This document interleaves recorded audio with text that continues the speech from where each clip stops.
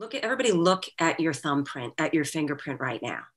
There is nobody in this entire world that has that fingerprint.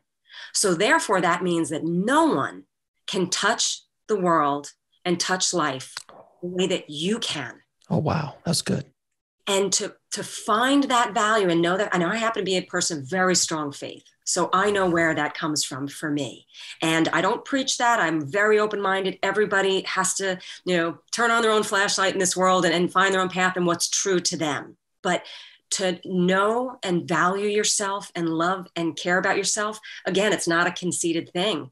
You can't help and love others and really touch others and do all of this being of service and showing up authentically until you do that inner work and make sure you're good with you first.